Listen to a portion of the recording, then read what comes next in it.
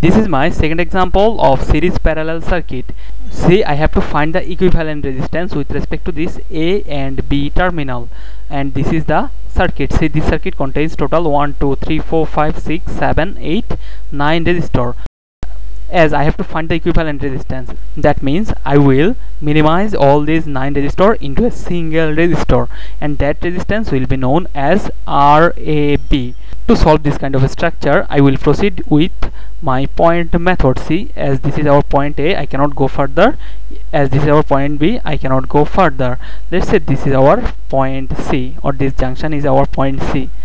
This junction is our point D. I cannot go in this direction or in this direction because I am encountering resistors.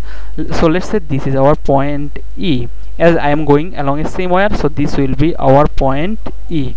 As I am moving along a same wire, this will be our point E, and this will be our point E. I cannot go in this direction or in this direction because I will encounter resistors.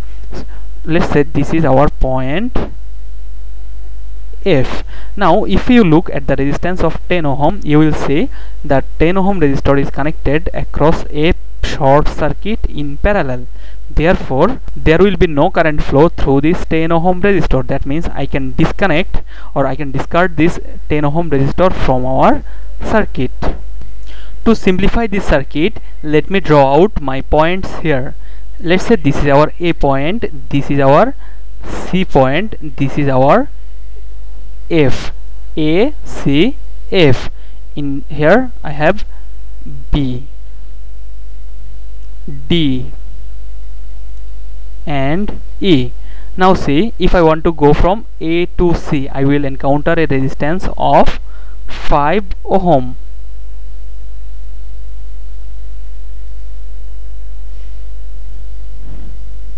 Now if I want to go from B to D, I will encounter a resistance of 15 ohm.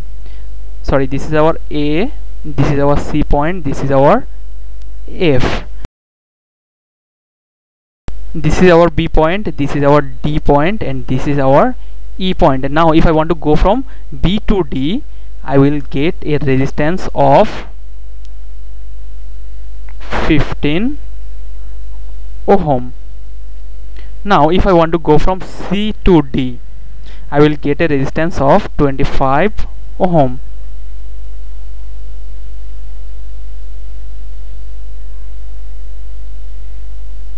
Now if I want to go from C to F, I will encounter this 20 ohm resistor.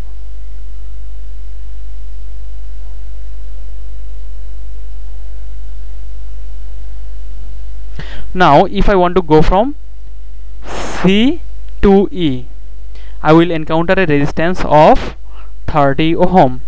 C to E, 30 ohm resistor. See, this is our C point, this is our E point. So I am going from C to E, and I am encountering a resistance of 30 ohm. Now if I want to go from D to E, I will encounter a resistance of 10 ohm.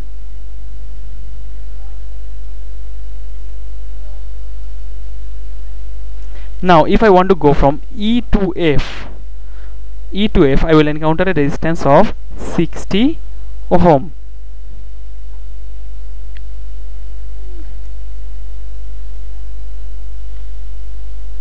See, between E to F I have a resistance of 60 ohm.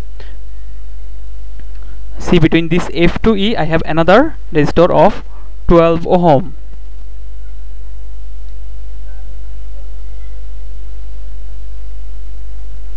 I have another resistance of 12 ohm. I have to calculate the resistance between this A and B terminal. So if I simplify this circuit structure, our circuit will look like this. Now it will be convenient for us if we apply series parallel circuit method to solve this circuit. If I show you a neat sketch, our circuit will look like this. Okay, so let's say this is our first simplification of the circuit.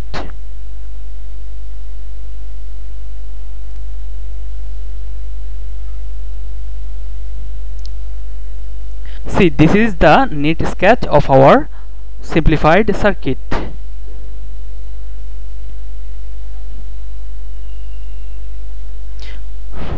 Now look at terminal F and E. You will see we have two resistors, 60 ohm and 12 ohm are connected in parallel. That means I can reduce these two resistances into a single resistor, and I will calculate that resistor using, let's say that is our R equivalent 1. R equivalent 1 will be equal to 12 into 60 divided by 12 plus 60, which will be equal to 10 ohm. Therefore I will get our second simplification of the circuit.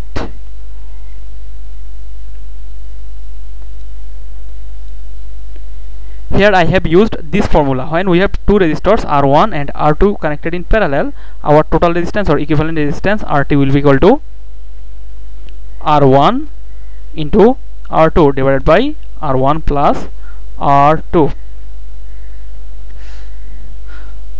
Now look at our C terminal and E terminal.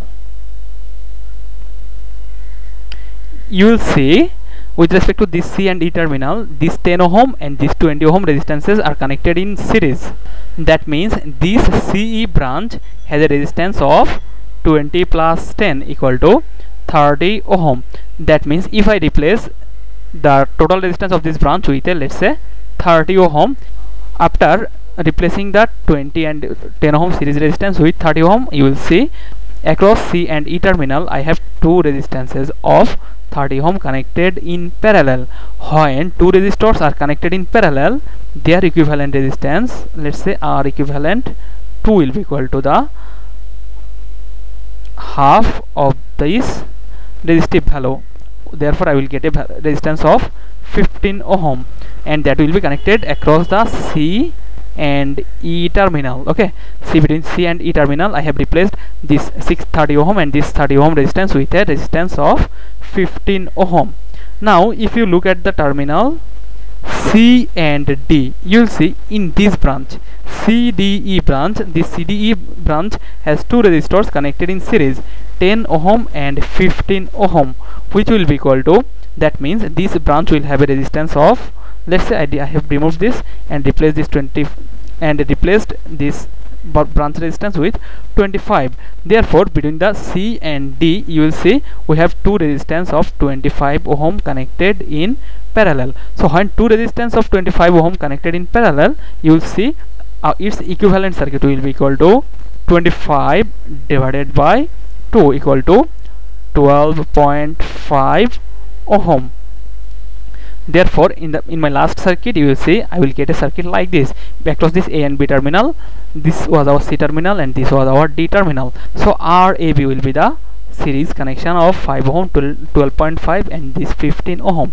So RAB is the 5 plus 12.5 plus 15, which will be equal to 32.5 ohm. Now let me run a simulation to show the validity of my circuit analysis.